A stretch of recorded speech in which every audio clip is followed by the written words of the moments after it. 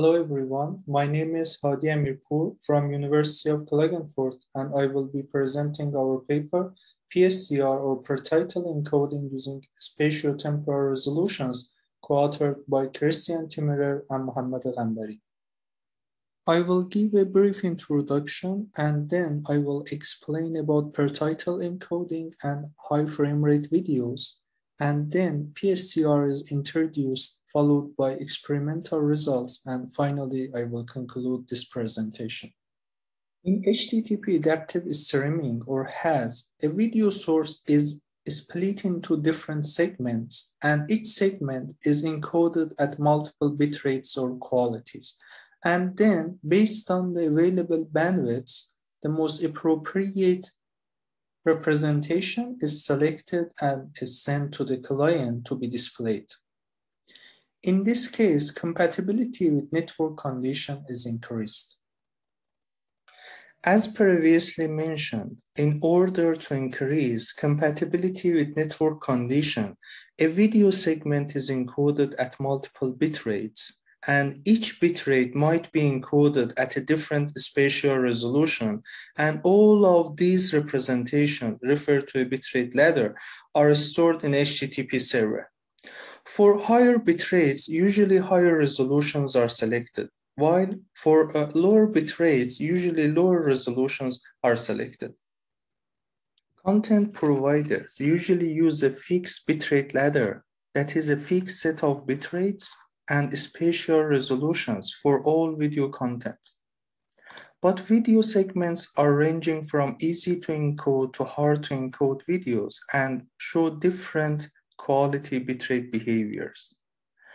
In order to optimize bitrate ladders over different video contents, per title encoding was introduced.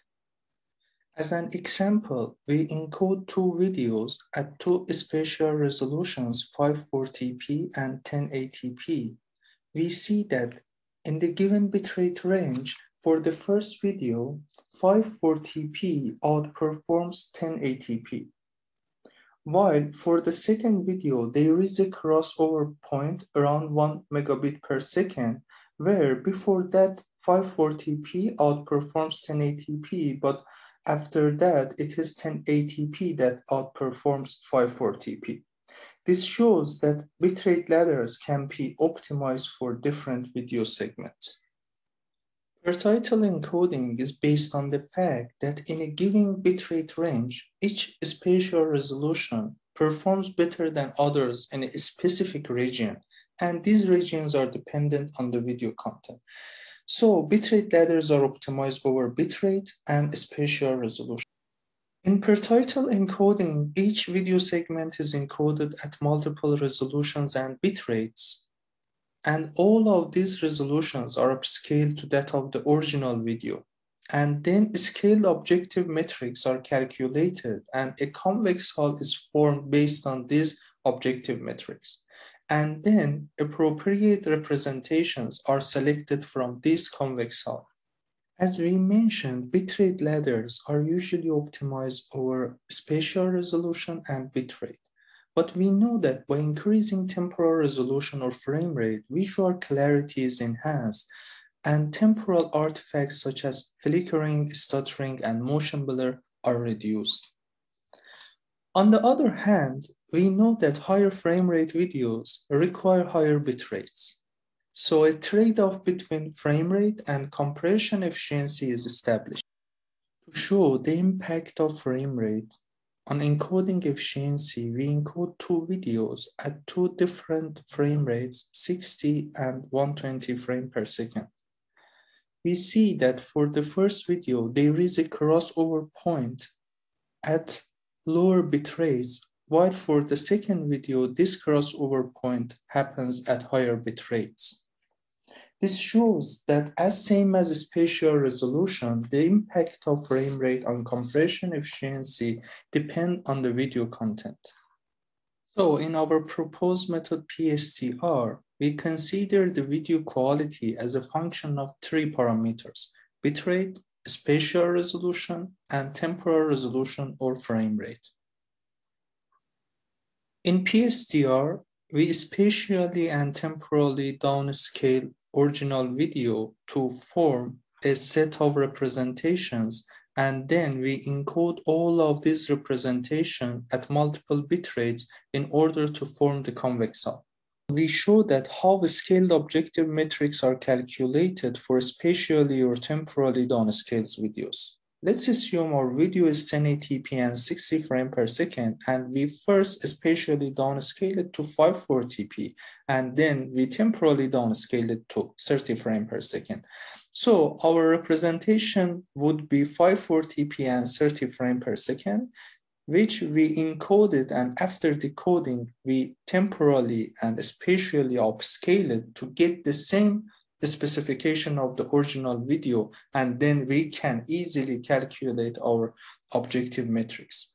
Please note that we simply use duplicating frames for temporal upscaling and bicubic for spatial upscaling, but these methods can be replaced by more sophisticated upscaling methods in order to enhance the encoding efficiency.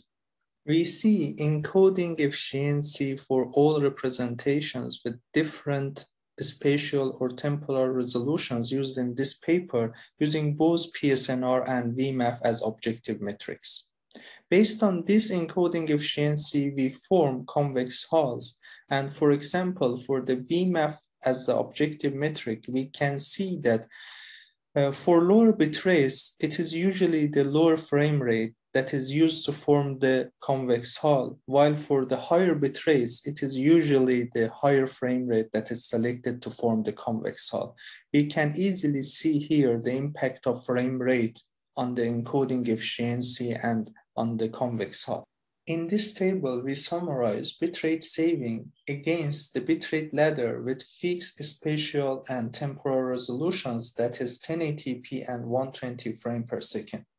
We can see that by optimizing this bitrate ladder over spatial resolution, we can get around 60% bitrate saving. But optimizing over both spatial resolutions and temporal resolution, we can double this bitrate saving. We can see that there is a high correlation between spatial information or SI and temporal information or TI with bitrate savings. As PSTR investigates the impact of frame rate on the bitrate saving or bitrate ladder, we can see that with the increasing TI values, the bitrate saving is reduced. For example, for a video with a high TI information, we can see that the frame rate doesn't have any impact on the bitrate saving. But for a video with a low TI value, we can see that it has a huge impact on the bitrate saving. As a conclusion, this paper derives an improved bitrate ladder for each content or title using both spatial and temporal resolutions. State-of-the-art methods usually optimize bitrate ladders over only the spatial resolutions, but we add frame rate for a bitrate ladder optimization. Experimental results show that the proposed method significantly improves the performance of bitrate ladder by considering the temporal and spatial resolutions. The temporal resolution shows a similar impact on the bitrate saving as the spatial resolution. This is more significant for video segments with lower TI values.